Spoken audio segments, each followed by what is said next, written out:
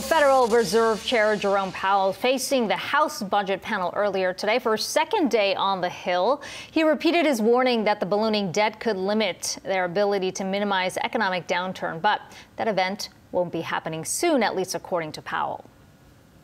We're the world's reserve currency. We are the strongest country. We have the best institutions. We have the best labor force.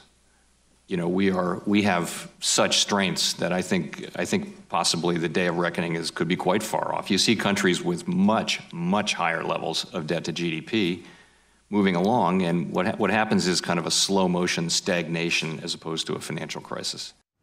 The U.S. budget deficit jumped 34% in October year on year, on pace to top $1 trillion for the first time in 8 years. Joining us is Dan Deming. He is a managing director at KKM Financial. Dan, so we should point out that Jay Powell was responding to a question about whether, in fact, sort of the repercussions of this growing debt would be there 10 years down the line. He essentially said, look, it's going to take much longer. But he has been warning about the big concern there and that there may not be enough fiscal levers to pull in the case of a downturn. How do you see that picture right now?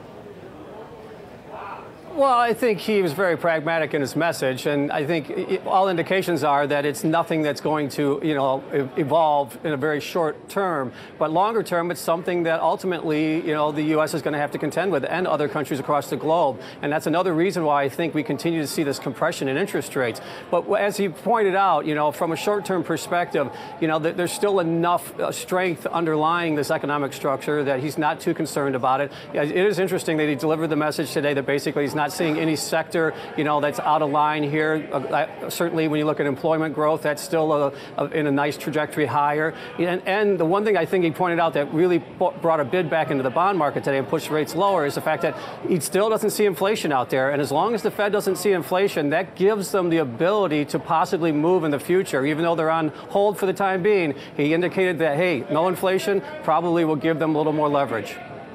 On that point that you just made about what Jay Powell said in terms of where we are in the cycle, because he said, look, when you look at past cycles, this time around, we're not seeing specific sectors heating up like a real estate, which he said means that it's on much more sustainable footing. He doesn't see a slowdown anytime soon. And yet, as you point out, we've seen the bond slide. What do you think is pushing that sentiment? Yeah, I think, again, I think the market got a little overdone on the sell-off side when you look at the bonds selling off. And you saw rates, a 10-year getting just below 2%. We just saw quite a rotation there taking place. And today's message, or I should say the last 2 days' message, basically was one that, hey, we're on hold, but the market had already priced that in. And now the indications are that he doesn't see any structural issues moving forward for quite some time. So that was the support mechanism.